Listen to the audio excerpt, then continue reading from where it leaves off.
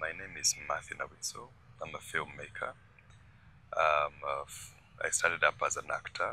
I became a producer, and I'm currently a film director. I still act all the same. Yeah, I started my career about 15 years ago as an actor, and I was part of very many projects like the State Research Bureau, A Good Catholic Girl.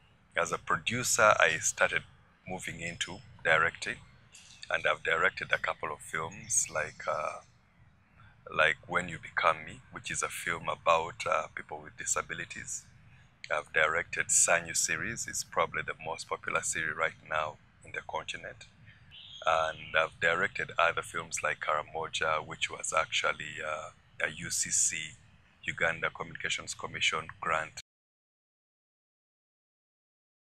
As a producer, I've won a couple of awards, both from the Uganda Film Festival for, say, Best TV Series and Best Screenplay for movies like Rain. UCC has transformed the film industry, one, by giving producers an opportunity to showcase their work.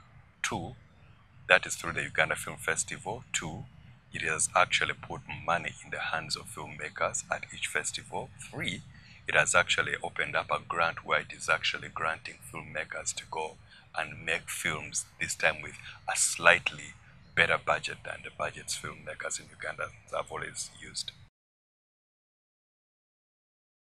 So UCC and UFF have been a very big support to the Ugandan film industry, because actually every time there is a festival, there is growth. You can tell that there is growth in terms of number of film producers.